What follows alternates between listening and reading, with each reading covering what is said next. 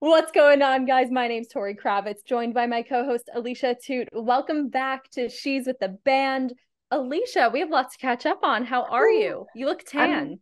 oh my thank you. I'm so happy that I was able to get to a tan level because my first day in Cuba, dude, I scorched. We we checked in around 1 o'clock and they didn't give us our rooms until 4. So we kind of were walking around the hotel thinking, what do we do? And of course, there's the beautiful beach. So all of us decide to go down to the beach. And next thing you know, we're like, oh no, we're feeling a little hot. Like, what's going on? You just lose track of time.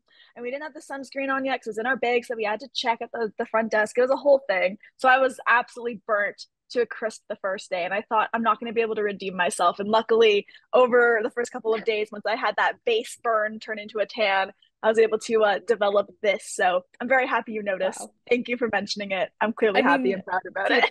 I think this is a sign you need to spend more time in Florida. You need more sun exposure on a regular basis because I I don't truly burn. And do. I think it's just because I'm constantly like, I mean, even if I just go out to the grocery store, it's beaming down on me at all times. So I think I'm just used to it.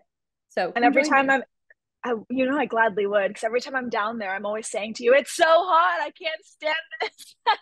But if it's going to help on future tropical vacations and I get to see you more, I'm all in. There we go. We got to spin it that way, that this is productive. Like you're actually just conditioning yourself. It's training. And that's why you go on vacation to Florida. That's the reason, no other reasoning at all. How are you? What's new? I know that you've been crazy busy.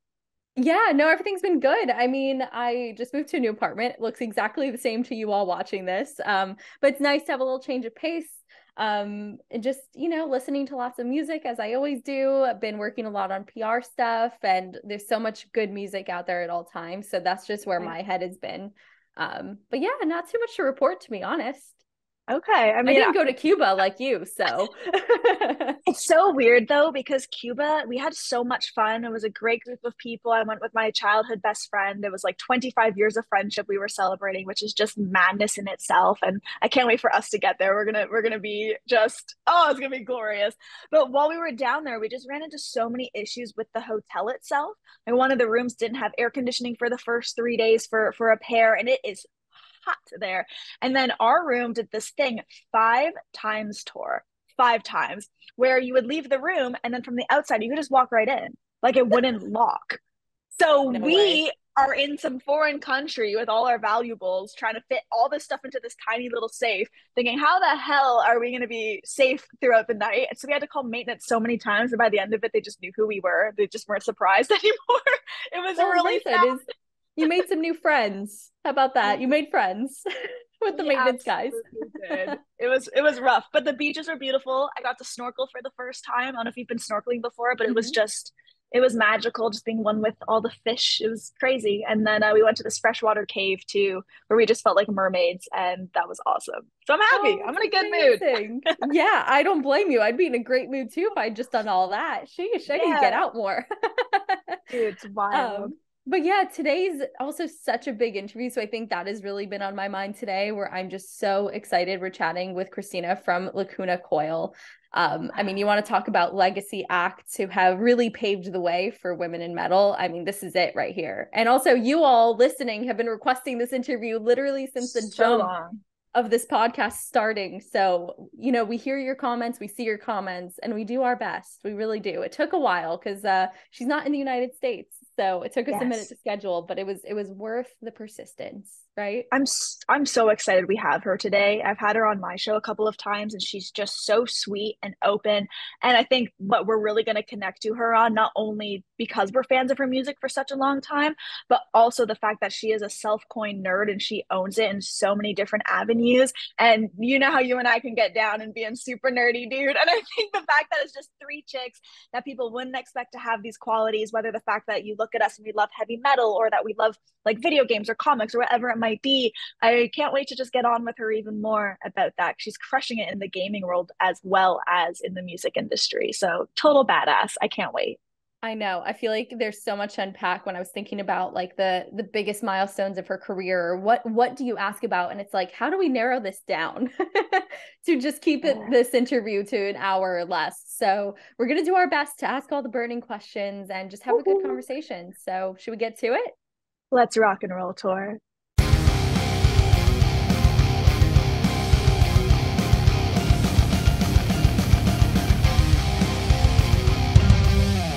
Cristina, welcome to the show. How's your day been? We are so excited to have you on right now. You have no idea. I'm super excited. Thank you so much for having.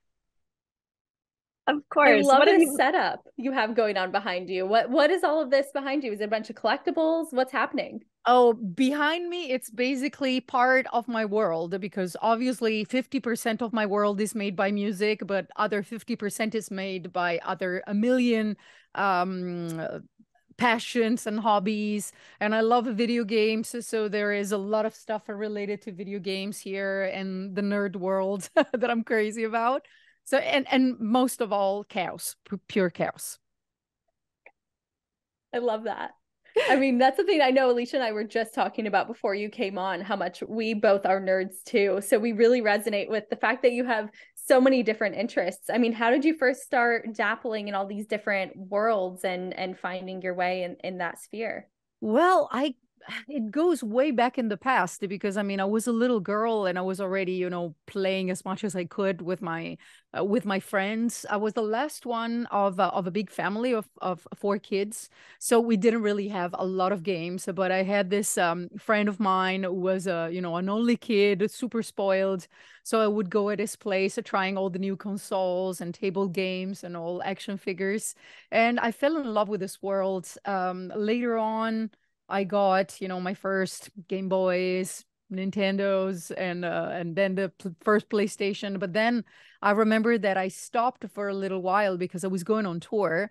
So I didn't really have a lot of time because I was moving very much around the world. And thanks to the pandemic, I went back to my, to my love because I could spend more time. Obviously, it's quote because I mean, trying to find, the good thing out of it all. What I think is cool is how in the past you've really discussed how it can resonate strange to a lot of people, like being a woman in metal, but also having these very nerdy qualities, which is something we've gone through too. Because to the naked eye, people might look at us and think there's no way that they know this much about comic books or video games or Yeah. metal music.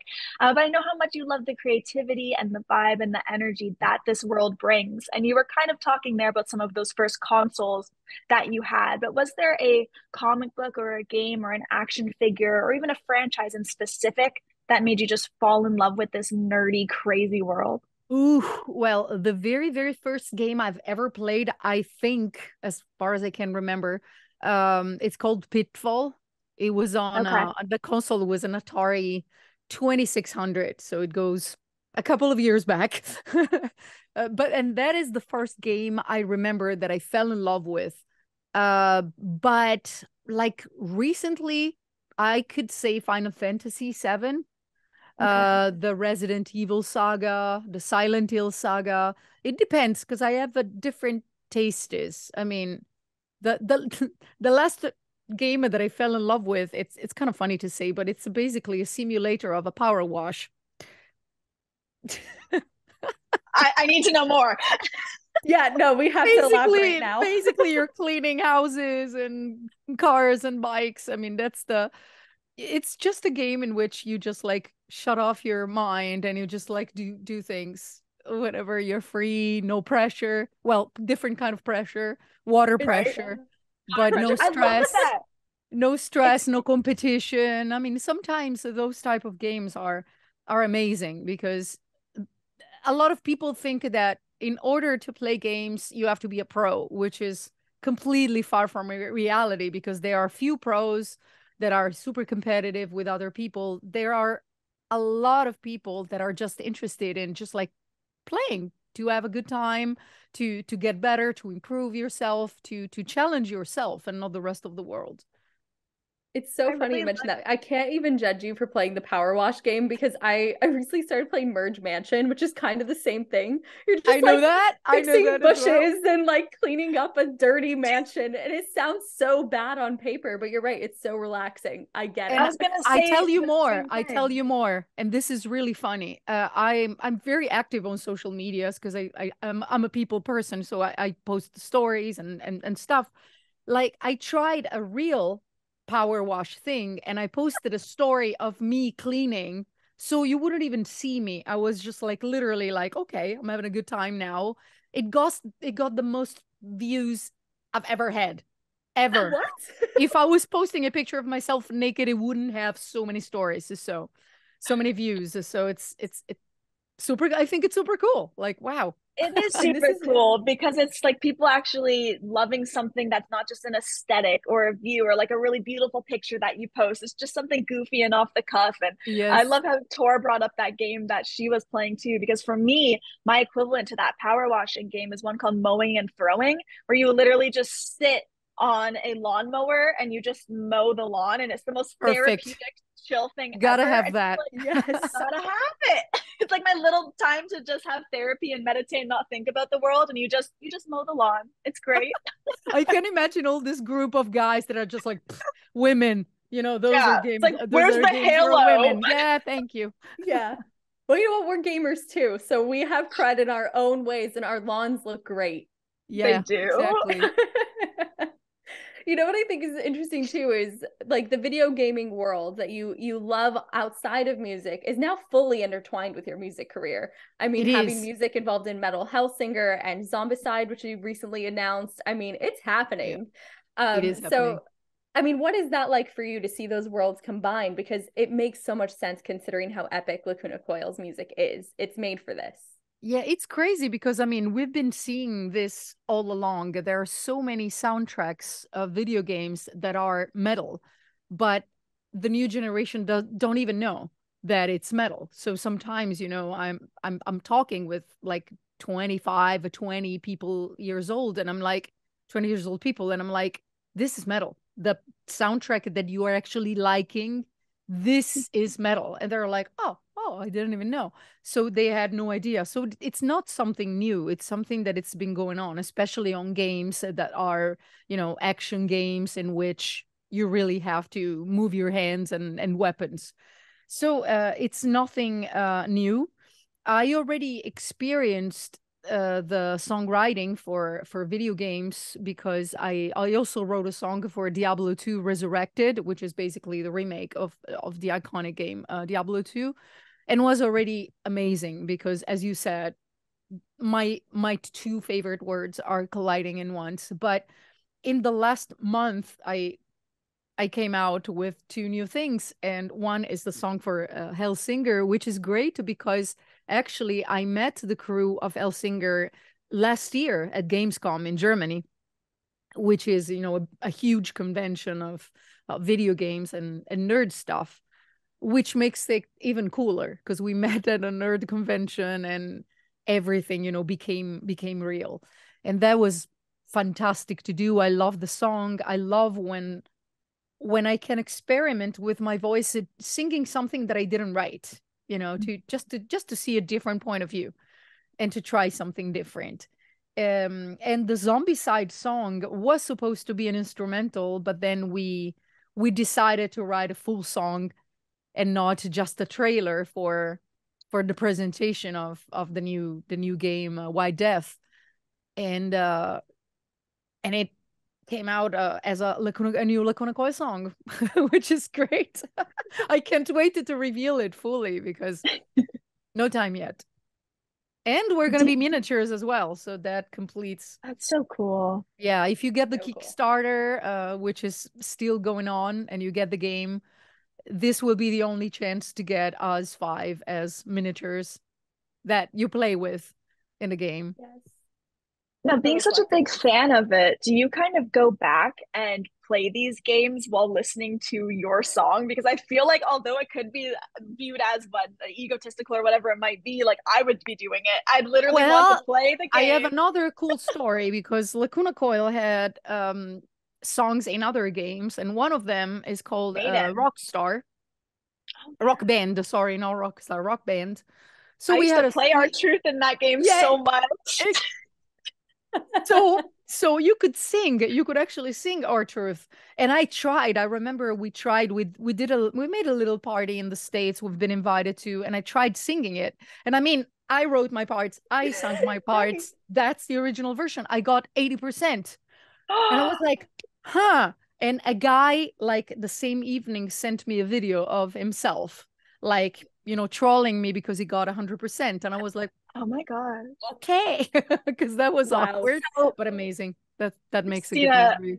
I've got to tell you something. Like, Tor knows this, but I, as a teenager, would play Rock Band competitively. We had a whole band, and we'd get Ooh. 100% on every single song. And every time that we would play your song, I was on vocals and bass, and it was so hard hitting those notes perfectly because you have such an incredible range. But I'll never forget the one time I did get 100%, and I felt like the most joy I've felt in a very long time. So it's really full circle, even just to have you on this show, yet alone you bring up such a big part of my childhood, which your So track cool. was literally a part of. So That is I'd be super remiss cool to if hear. I didn't get to nerd out with you about that moment right now. That's awesome. That's Well, awesome I to guess know. this is proof that you can't use Rock Band to validate your musical expertise or abilities, because I mean, Yeah, that's because a you have crazy to sing story. it like very mechanically because there Right. are no fluctuations allowed. You have to be very mechanic for, I don't know, the game to hear the notes. So if you go, it doesn't catch it. You have to go like, It's like, okay, I don't sing like that. I'm sorry. But I wrote it. You did. You still get the credit where it's due and where it matters. And so, I mean, you've done so much in the video game world already, but are there any video games where you're like, the day we get our song or our music in this game, I've made it. This is the dream. Yeah, but it's the ultimate dream, but it will never happen because it would be a Final Fantasy one. And obviously the music is completely different. And I mean, there is, I don't know, there is a completely different process behind. But recently I've seen a concert in Milano related to the music of Final Fantasy, and there was actually a guy that sounded almost rockish for one of their new songs. So maybe, who knows? Square Enix, hi, Speak it into I'm here. existence, shall we? Maybe. But I would love to continue this because I mean, as we said, when your passions collide in once, there is always something good coming out of it. Fully. I know something else we wanted to talk about that really just shows the extent of success that you've had with Lacuna Coils. The fact that last year did mark 20 years since the release of Come Alive. And you did a whole re-release. And, you know, I was re-listening to it again this morning, just kind of getting myself in the headspace for this interview. And I was like, wow, it really shows the evolution of you all as musicians and your continued creativity that you've been able to reinvent these songs and make them so new and so modern. And yet they still sound like the songs we know and love. So I was really thinking too about what it must have been like to revisit them after 20 years. And I don't know about you, but for me, like, music is such a time capsule that when I hear a song from many, many years ago, I put myself kind of in that place of when I first heard it or when it first happened. And I could see how, I don't know if maybe that unlocked some new memories for you or just made you reflect, but did you have any of those kind of aha moments as you were really digging into those again? Not really memories, but I have to admit that it was really stressful because we were touching holy grounds. I mean, Comalize has been the record that kind of made us make the next step. So remaking songs that are in the memories and in the, you know, in the heart of so many fans was very risky. But we wanted to celebrate this record, not just to make a simple remastering. And we wanted to try to be as pure as possible. Like, let's try to see how we would have write Comalize if it was today. And maybe it was more stressful for Maki, our bass player, because I mean, he's the main composer of the music, and the music really made it all because the vocal lines are pretty much the same. We resung everything, but the vocals are pretty much the same. So the hardest work was for him as a songwriter and a producer. But we actually wrote it with a new outlook instead of like looking back. We just looked at the present, where we were, what we liked, taking advantage of the knowledge we have, the technology we have, you know, new microphones, studios. Back then it was an analogic, so it's completely new nowadays. It's faster, it's shorter, but we wanted to give a lot of attention to the songwriting, and I have to say that I'm very, very happy. You know, I never even considered like the technology differences. Right? Oh, yeah. That is Because in my mind, when I thought of reworking an album, it's almost one of those things where you think, oh, 20 years ago, for all we know, there could have been like one little piece of a song that maybe bothered you years later, or you thought of something incredible or a different lyric or something you can readjust. So I thought of it in a stance of, okay, it's like a reimagination of it with all of the stuff you've gone through and learned. But yeah, the technology part is something that The never. technology is the main thing. I mean, it was expensive to call Germany. I remember that we had bills that were insane just to do interviews, you know, with the rest of Europe. It was surreal. Wow. It was very, very, very expensive. There were no smartphones. There was no internet. So it was completely different. Yeah. That's great. What was the biggest challenge then when you first put that record together in comparison to how I'm assuming breezy it must have been this time around, just from a tech aspect, not necessarily the creative aspect? From the tech aspect is that we were basically recording in, as I said, in analogic. So like big rolls of tape that were limited. I mean, you could only if you didn't like it, you couldn't, let's say, choose from different takes. Now you can take 20 takes of a vocal part and pick up the one that you like the most. Back then, it was just like, okay, one take. I don't like it. I have to redo everything from the very beginning. And maybe there was something else that you didn't like, and then you had to do it again. And the mixing was different. The sound was different. The simple technology of like cables and microphones were different, so the sound would be different. So many things, and we also had less time back then, because maybe you had, I don't know, a couple of weeks to do the old record, which is always stressful because if you're not in shape, if you're sick, if you're tired, obviously as a singer it has a strong impact because it's a physical instrument. So now it's kind of like, okay, I can record it in more time. So if I'm tired, I can come in a couple of days, I can rest my voice and record it forever. Yeah. I mean, this is such an interesting topic, actually, because I know there's a bit of a debate now that, you know, with so much technology, things like auto-tune as well, that just about anybody could be a musician. So do you think having this kind of technology is a blessing or a curse when it comes to the music industry, like raw and where we talent are almost? now? I want to believe that if there is a good songwriting behind, and I'm not necessarily talking about like you have to be the most perfect musician, the most skilled one. I'm talking about sensations and feelings that you can get through your music. I think it's a help. I think that there are, you know, many good songwriters around, you know, in the new generations, good bands coming out. There is surely a lot of garbage, a lot of people that think that they can be musicians just because they write a song in 2 minutes at home and put it on internet, and they kind of suck. But it can happen. I mean, I take it as a blessing. I want to be positive. I respect your optimism. Same here. I'm an optimist. Optimism while keeping it real and pointing out that there is some garbage, which I adore. There is also a natural selection, because if you really, really suck, nobody will end up listening to you. So you have to have something worthy. And if you suck and people listen to you, maybe you're not that terrible. Maybe it's all opinion, it's all perspective that relates to your music. I mean, who am I to say who's the best musician on earth? Fair play.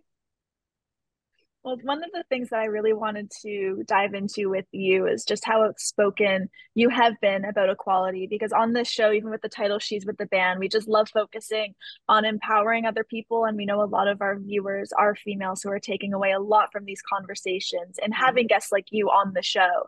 And you had spoke on the fact that as women in such a male-dominated world and industry, we're often just judged solely on our looks. People could literally be drooling over you just standing there in leather pants, but that doesn't add up to any of the potential that you have, or it doesn't even correlate to that in a sense. So how did you first cope with being treated differently, just being based judged solely on your looks and not necessarily that talent that you were bringing to the table? I remember like when I started, it would happen that, you know, I got a lot of looks just because a lot of people were surprised to see a woman on stage. I got, some people like maybe screaming stupid stuff at the very beginning. But it didn't discourage me, because I think the problem is not mine. The problem is in whoever just sees, a woman that is in the wrong place for them. I mean, it's not my problem, because at the end of the day, I'm still here, 20 plus years into my career, and who knows where they are. I don't really mind. What I always say is that it's a question of balance, because it is true that women are more judged on their look. They have more attention if they're pretty. They are more judged if they put an extra kilo on, and nobody cares. If there is a singer that maybe it's a little bit, extra, that has a little bit of extra weight, according to the fact that what's the extra weight? That's another can of worm that we would have to open. I always say that it's a question of balance, because it is also true that women can also take, a little bit of advantage out of this, because having more attention because you're a woman, it's a plus. So we can't deny that there is good and bad. But in the end of it all, I think that it's in people's who thinks in the wrong way, the problem, not really, in being a woman in a metal world or stuff like that. Luckily, I know a lot of guys that are just fully supporting the female scene. They get behind the look, that they can say like, wow, yeah, you're pretty, this girl is pretty, but man, she can sing, man, she can play. Yes. If you're just like an empty box that looks great, I don't think you're gonna go that far. An interesting point, that you essentially just haven't given the energy to the comments that are not focusing on your talents and your abilities. So, I mean, I know that's something that we talk about quite often on this podcast, is how do we shift that focus and create more equality in the way that we're seen? So do you think just not giving energy to it might be the best approach? I think it's about being more sure of yourself and your potential. I do not care if I post a picture in which I'm a little bit more sexy, or, I'm showing some legs, and because I don't mind. I mean, it's not my problem. I can wear whatever I want. You want to judge me for this? You think that I'm less good of a singer because of this? It's not my problem, because I make record, I play around the world. People are happy about my singing. I don't care. I do not care. I love it. Like, whatever. I'm sure you're not, Mr. Universe. Fucking cares. Yeah. Yes. I mean, Alicia Life and I is too short. We've gotten all kinds of comments, being on, I mean, different profession, but, similar feedback as well. And it's been the same for us, is just having to let it roll off your back and keep rolling, keep going. That's exactly it. You know what you bring to the table, the raw talent that you have. Yeah. And the fact that we have people supporting us in these crazy journeys in itself is the only kind of validation. There's no point in focusing on all the bullshit and the negativity anymore. It used to really get to us when we both first started, because we were in our teens. And now it just got to the point where you realize we are loving what we get to do. This is our living. And I know you probably relate to that sense very much. You've been doing this 20 plus years, thriving through it. So it's very, very cool to see and be able to relate on that matter of just not caring anymore. It's very liberating. Just like, and what can you do? I mean, that's what that's what we must do, being strong women, determined, and sure of ourselves. So that's the only thing we can technically do. And not the only thing, but in terms of like self-esteem, and we don't have to listen to too many comments or let anybody else degrading us because of who we are.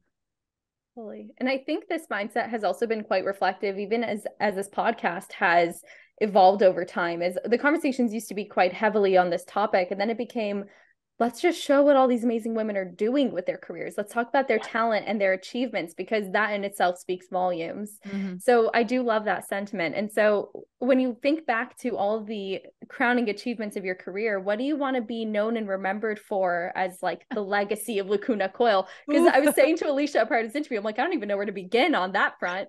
You've done so many cool things over the years. It's crazy.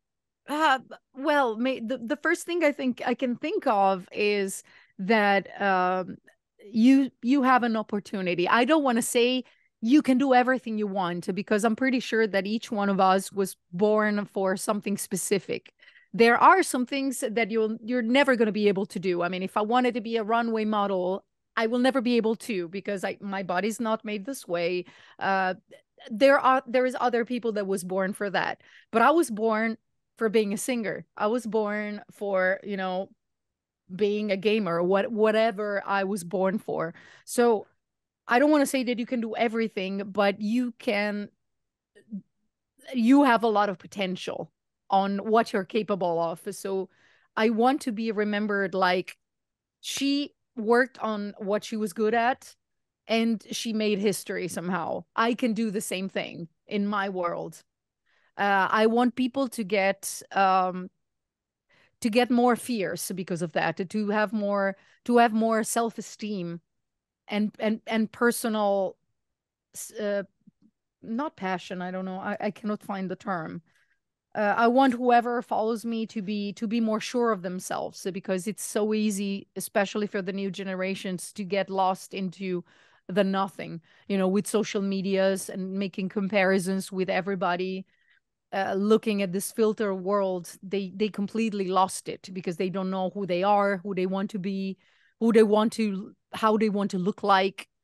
So I would love to be a sort of a, I don't want to sound pretentious, but a sort of a guide towards the real world as well, that it's still out there and there are still so many things to do out there. being real somehow. And not to believe everything that's on internet and what you see, that it's not reality. It's not reality. The other thing that I would like to be remembered is the fact that you can easily be, you can different show you can show different parts of your character easily. Sometimes I think about myself, you could see like very elegant and sexy pictures of me, and you could see me as a tomboy, without makeup, like dressed as a person that doesn't even have a house and wanders around the city, and it works. It's okay. It's okay. You can have different sides of you, and they're all good as long as they're you. Oh, I don't know if it makes any sense. It makes perfect sense. Alicia and I think, are both really hit by what you just said, because I know that we have had our own personal conversations about those exact principles and really resonating with those same experiences. I mean, especially what you said about social media. It's so easy to get pulled in so many different directions, or believe that you need to be like the person on your feed. But what a great example that you just got to find what's true to you and run with it. Yeah. Yes. That's beautiful. Yeah, I mean, I have fun with social medias as well, and I understand that. I mean, you are posting something that will stay there, so I totally understand. I mean, I'm the same.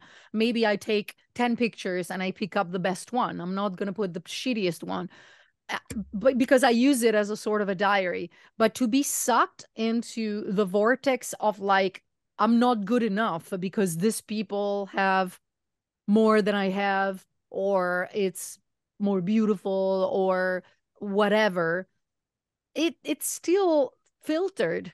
I mean, a lot of people are not happy behind, that happiness that they show. So you should not lose it. I mean, you're going to go through ups and downs in life, and that's absolutely normal. There is no life, no perfect life. It would be so fucking boring.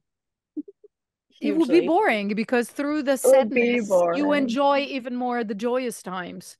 You realize that it makes sense.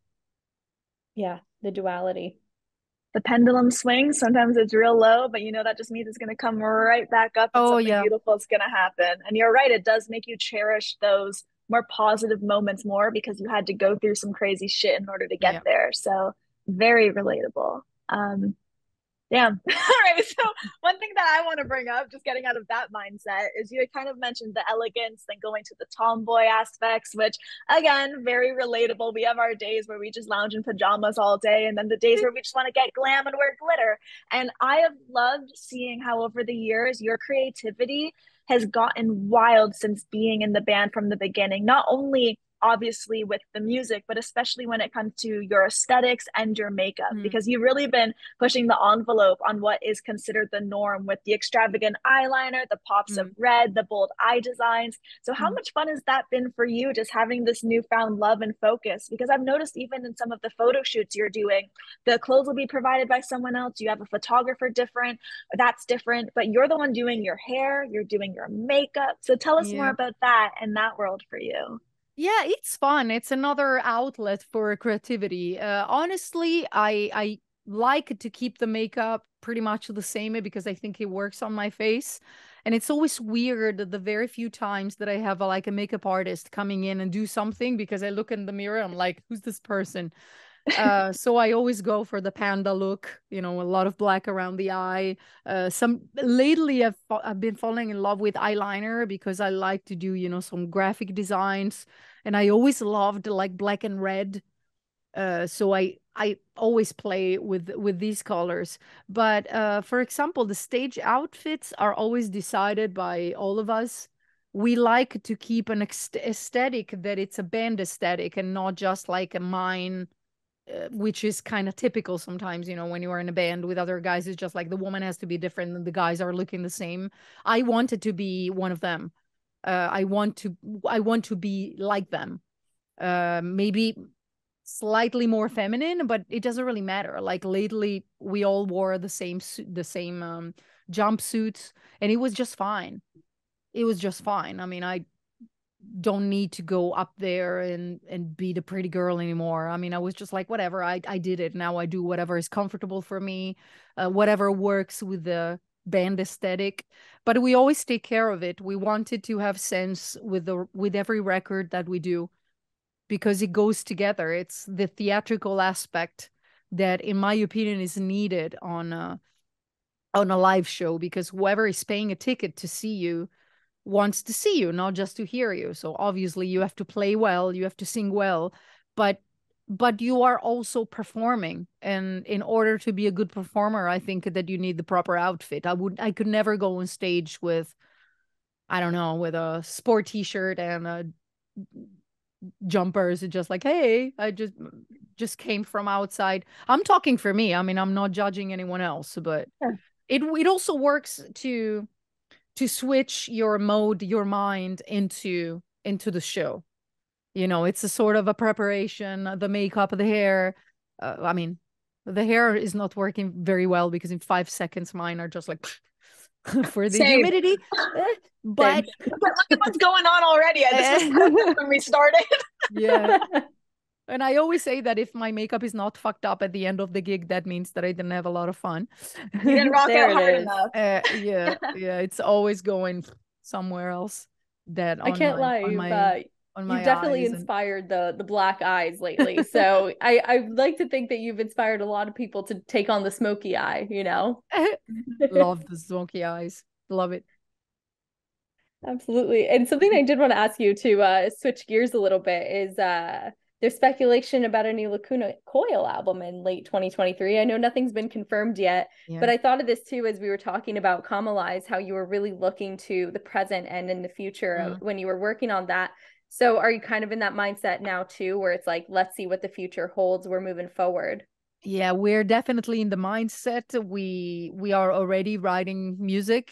But I think it's going to be 2024, because the problem is not really the music that we write, but now in order to deliver a record, it takes a lot more time, especially the pandemic delayed everything. And metal music, it's maybe the only genre in which the physical supports are still very important, because there are a lot of collectors, a lot of fans really want to keep the copy of a record in their hands, and it takes time to print vinyls, to print CDs. You need sometimes 1 year in between the delivering of the master and the release of the record, because you have to set up a lot of things. That's why I'm talking about 2024. Maybe we will record an album in 2023, but probably will be delivered in 2024, but we are definitely writing new music that I can. That's what matters to me. There will be new music. You mentioned the track that you were working on earlier, that we will be able to hear the whole thing soon. So at least we're getting something, and that makes us happy. Yeah. And in the States, in the upcoming tour that we'll have in May, we might play the new song. Maybe. I didn't say anything. That was quite a subtle hint. I wonder what that could mean. But I didn't say anything. Oh.